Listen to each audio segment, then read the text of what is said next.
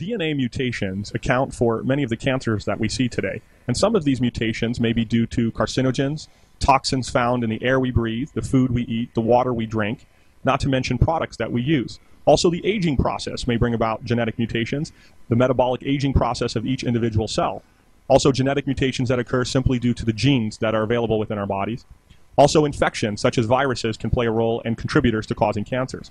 Once these mutations occur, even subtle mutations, cancers begin to grow and transform. And as these cells begin to grow, we develop tumors. Angiogenesis literally means blood creation. In order for a tumor to grow larger than the size of a pea, they need a blood supply to divert nutrients away from healthy cells. To accomplish this, tumors release chemicals such as interleukin-8, vascular endothelial growth factor, and transforming growth factor beta, which causes blood vessels to reroute themselves to the tumor, supplying it with all the tools it needs to grow and to spread to other areas of the body.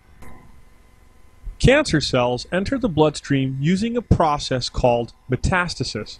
Metastasis is where cancer cells break away from the primary tumor and spread to other areas of the body.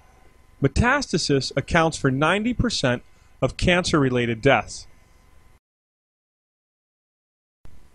Once cancer cells enter the bloodstream, it can travel to anywhere in the body that blood flows. This includes the bones, lymph nodes, organs, and even the brain. Metastatic cancer cells can lie dormant for days, weeks, months, and even years, and then become reactivated. Micrometastatic cells can go undetected by CT imaging, MRI, or PET scans. Currently, there are no chemotherapeutic agents specifically designed to combat micrometastasis. However, natural killer cells and natural killer T cells are the body's own innate defense against micrometastasis.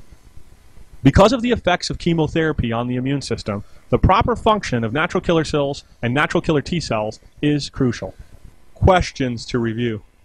What are you doing about the carcinogens or chemicals or infections that cause cancer? What are you doing about the process of angiogenesis and stopping the blood supply to the tumor and the ability for cancer cells to spread? What are you doing about micrometastases and an immune-targeted approach and defense? To learn more about treatment options, contact Invita Medical Centers today.